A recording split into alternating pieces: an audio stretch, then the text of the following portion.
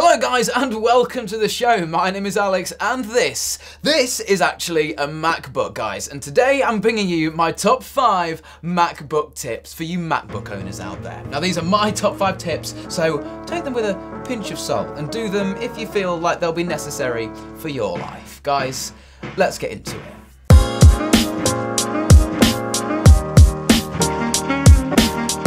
So guys, this is my 2017 15-inch MacBook Pro, and I'm going to start out with my top 5 tips on things to do with MacBooks. Now these are things in the OS and these are also accessories, but guys, let's kick this off in no particular order here at number 5. So you guys can see my screen now. So my first tip to you guys is actually in the OS, and it's with the thing you interact with the most on the Mac, the dock. So when you get a Mac, the dock is there visible 100% of the time, but we don't want it there visible. We want to enjoy our full screen web pages and our content that we have open on the Mac. So what we're going to do here is we're going to go down to the Mac, we're also going to right click on it right now, and then we're going to click on turn hiding on.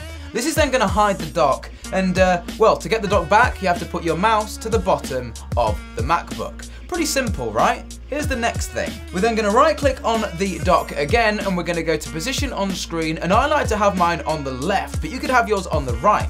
The reason we do this is because most things on the computer, i.e. a web page, scroll down. Nothing is off to the side, so if you put your dock off to the side, it's out the way. It's there, peace of mind, you know where it is, but it's out the way. But there's one more thing I like to do to my dock too, and to do that you're going to have to open Terminal. Right guys, with the terminal window open, and just so you can see the before and after of what we're going to do here, just put your mouse over to the dock, and you see that slight delay before the dock appears when you put the mouse there? We want the dock to come up instantly. So in the description, guys, there's going to be a code. Paste that into your terminal like so, and then click enter. And then as you can see, things go a little bit mental, all the programs will come up, but that's fine, just close them down. And now as you can see guys, if we go over to the dock, it's also randomly changed my wallpaper. You can just change it back afterwards, don't worry, it's not gonna harm your Mac in any way, shape or form. Now if you put the mouse over to the dock, as you can see, it comes up instantaneously. That is tip number 5. All in number 5 was that one. 3 for 1. 3 for 1, all in number 5. You're getting some big bargains at Alex's Super Save. Wait for what's coming up next. Let's do number 4. So number 4 is a really simple one, guys. So obviously when you're in the iMessage app on your app store and you are writing a message, there's a little picture of a smiley face. You can click on that and you get instant access to all of Apple's Emojis, which is absolutely brilliant. But what if you are, let's say, in Google, or wanting to put a YouTube comment out, or a Facebook post out, or a tweet, and you want to get some emojis up in there without using your phone, or going and copying and pasting the emoji from the emoji wiki. To demonstrate this, guys, I'm just going to go ahead and open a quick incognito window and get myself over to Google here. And what you're going to go ahead and do is do Control-Command-Space on the keyboard, and as you can see, that opens up an emoji window as to where you can choose all of the images you want.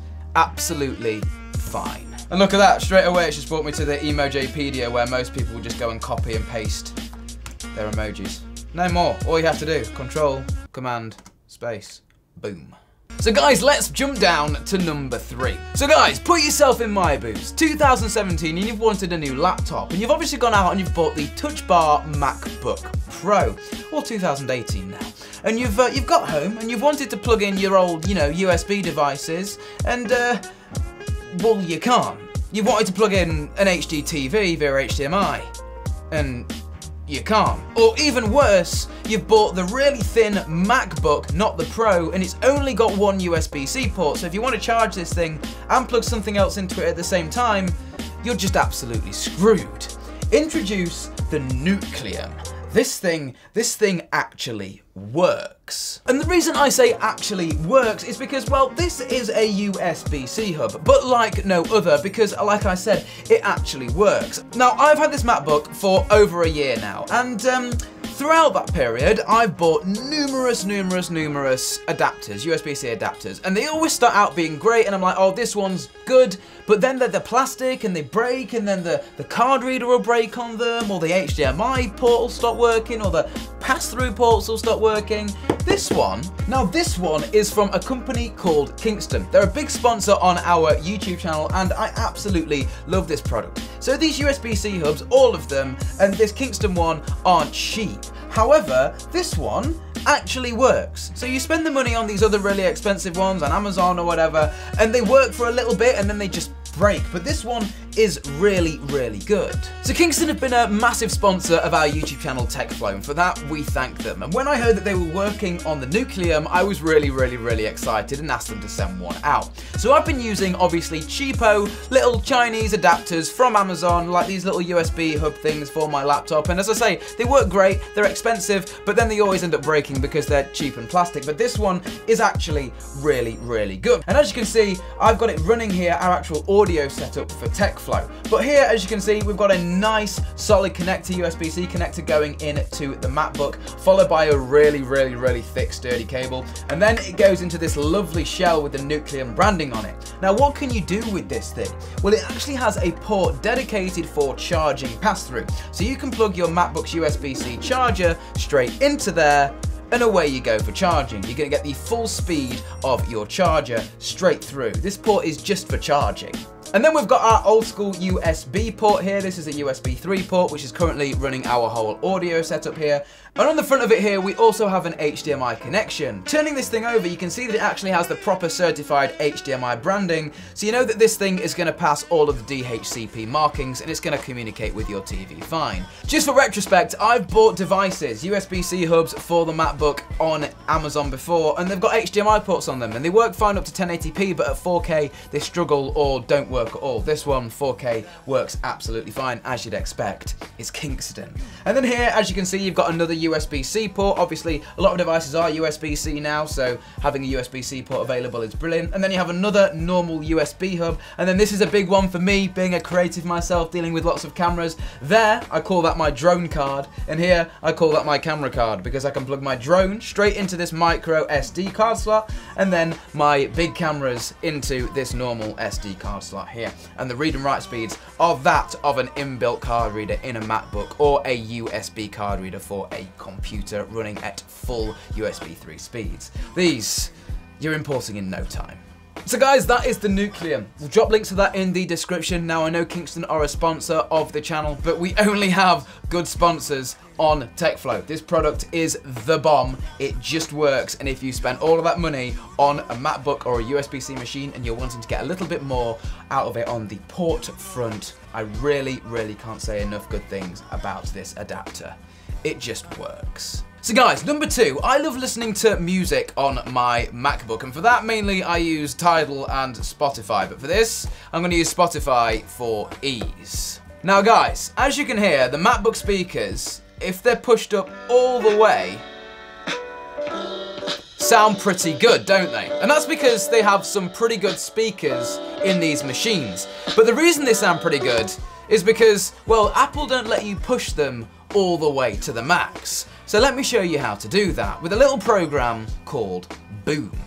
So I've been using Boom for like the past 3 years of my life, and I was like a Boom ambassador when it first came out. I used to use Boom when nobody knew about it, and now I don't know if it's free anymore, but it's on the App Store and it's definitely worth it. I bought it back in the day, as I say, when it was free. All you have to do is click No More Mac Volume, right? And then click No More here, and it's going to ask you to download the plugin, which we're going to do right now. And then guys, what we're going to go ahead and do is put my Touch ID to install this little plugin right here, and it's going to take about 5 seconds to do that. You're also going to have to go into your system preferences and, well, allow it to happen by clicking this little allow button right here. And that little noise means that we're done, and now, well, annoyingly, you have to click restart. And now guys, you've restarted your Mac, you're ready to go ahead and launch Boom, and as you can see, once it's launched, it just appears in the top corner really nicely. So let's go ahead and open our music choice. So guys, what I'm gonna go ahead and do is put the Mac volume up to halfway, right? And now what I'm gonna go ahead and do is turn on Boom using the little clicker right here.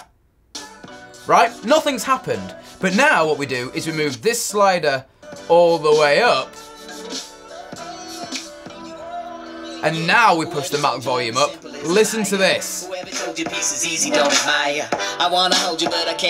That is so much louder. I'm having to shout so you can hear me. This is a laptop. But even then, everything was a fight, yeah. And because Apple do put really quality components inside of their machines, the speakers do not distort whatsoever. That's what I mean. You can push these speakers to more than what Apple let you, and they will be fine. And then it also comes with an equalizer. So if you want more bass, you can literally do a bass boost. And obviously this works out of the headphone jack as well. Guys, if you love your audio, Boom is definitely a little hack for you. Let's move on to number 1, my most used little hack. So guys, there's a really very powerful application that you can download on the internet called Caffeine for your Mac. I've used it for a long time, but I don't use it anymore. I use a new app that I found recently. And this one, well, it's called Amphetamine. This one is really, really cool. Let's launch it. So as you can see guys, up in the top corner now next to my Boom icon is a little coffee cup. And the way you activate this is you go over to it and you use 2 fingers and you simply double click. And there you go. Now it's activated. The computer won't sleep. And you're probably thinking, Alex, how is this better than the previous software you just mentioned that everybody already knows about? Well, if you single tap on it, you get a whole load of options. Now this can be a little bit intimidating to start with because there's a lot of options here, but you can do it indefinitely, you can do it for the matter of minutes, you can do it for hours, you can choose a custom time, or while a certain app is running, this will automatically activate itself. So actually this is really useful for me. The only time I want this really to run is when I'm editing videos. So I set this while an app is running to come on automatically when my Premiere Pro or my Final Cut is open, and it just does it automatically, and the Mac won't sleep while those apps are running. And then when I close those apps, this app just turns itself off and the Mac will sleep.